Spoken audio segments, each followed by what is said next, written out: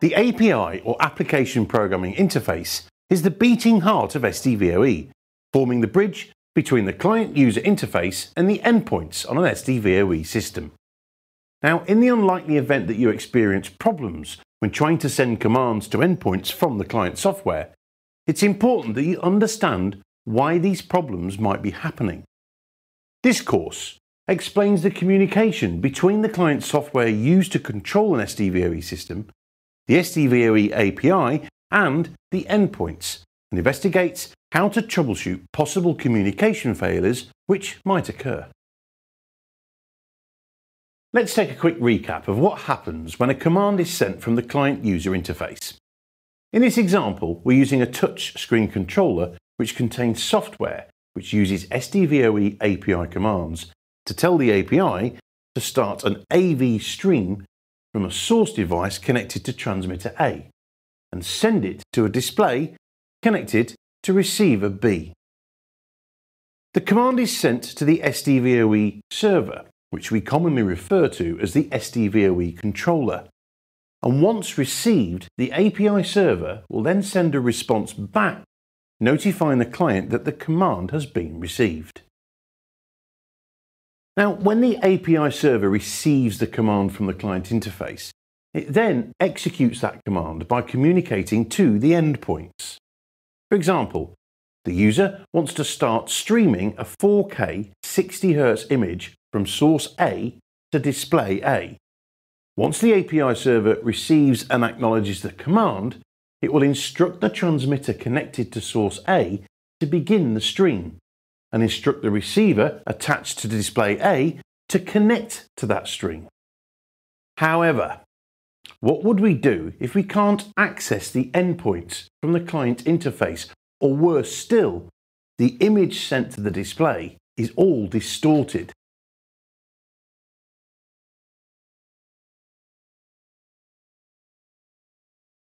Let's start with the basics.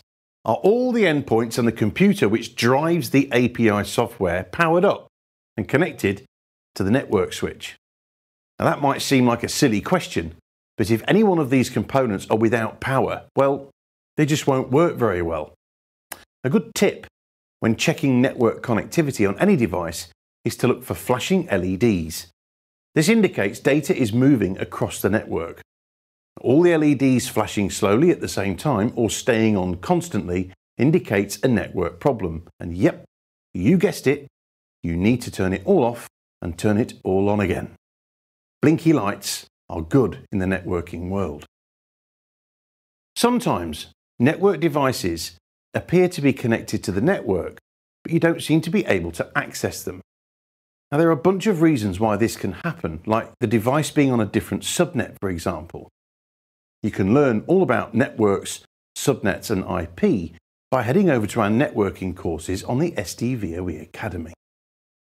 Using widely available and very simple scanning software will help you determine which devices are on the network, and sending ping commands allow you to check the communication of those devices.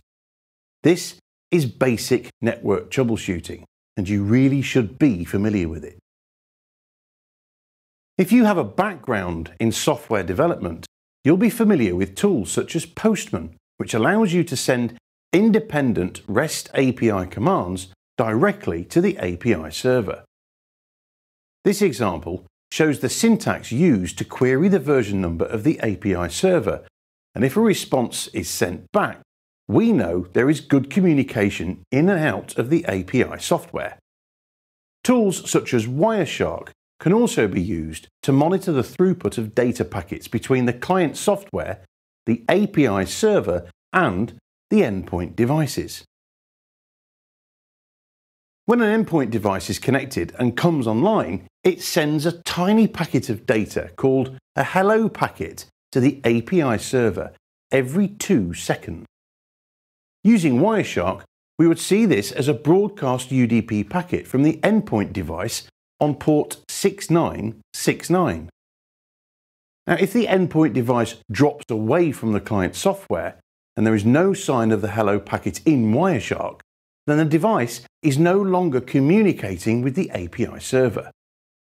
This problem may be down to a wider network issue, and you can learn more about network troubleshooting on the SDVoE Academy. Making sure everything is connected and the network is correctly configured is really important. As we learned in the Design Partner Certification course, we should carry out some basic housekeeping on the switch to prevent multicast flooding by enabling IGMP v2 and fast leave, as well as disabling unregistered multicast packets. It's also worth checking the multicast table within the switch to see if multiple streams are hitting a single port when only one stream is expected, because this is a classic sign of oversubscription. If the API server is on a different subnet to the endpoints or vice versa, they won't communicate. Now, the quickest resolution is to make sure all endpoints and the API are on the same subnet. It is possible to build an SDVoE system whereby the endpoints and the API server are on different subnets. However, this more advanced use case will require the services of network professionals to achieve it.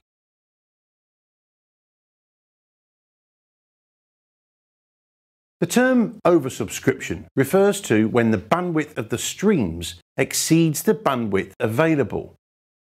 There are different root causes of oversubscription, and we're going to take a look at some of the most common causes. The control software that you're using should prevent this and show you an error instead, but troubleshooting is about figuring out what isn't working as it should.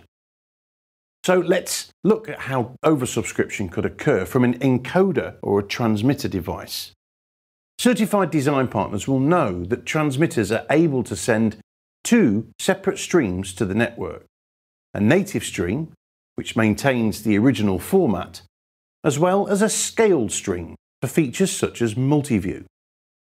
If a transmitter was already sending a full 4K 44460 stream, which requires 9 gigabits, and a scaled multi-view stream was then requested, this could result in the transmitter sending more than 10 gigabits to the switch, and each receiver connected to either of these streams would see a highly distorted image, or worse still, nothing at all. If this did happen, it's highly likely the transmitter device would disappear from the client software too. When the link is overflowing with packets, some of them are going to get lost, including some of the hello packets.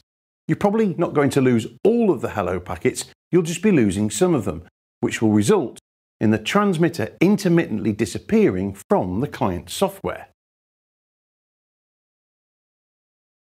Now let's look at how oversubscription could occur from a decoder or receiver device. In this example, receiver C is sending a multi-view image to the display by connecting to 3 separate streams from transmitters A, B and C. As we learned in the Multi-View Explain course, it's important to ensure that the total bandwidth of these streams will not exceed the total bandwidth available to prevent oversubscription.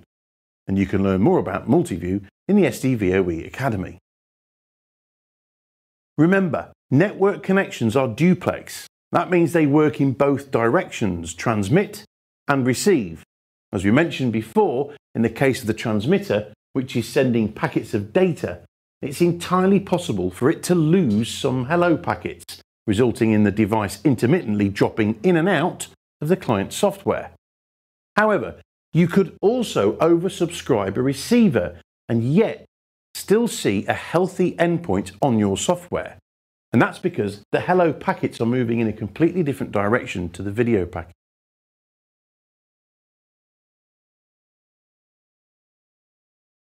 The last important point for any Pro AV professional to take away when troubleshooting any IP-based AV technology is to work closely with the IT professionals, because this convergence of AV and IT is key to the success of SDVoE in the future.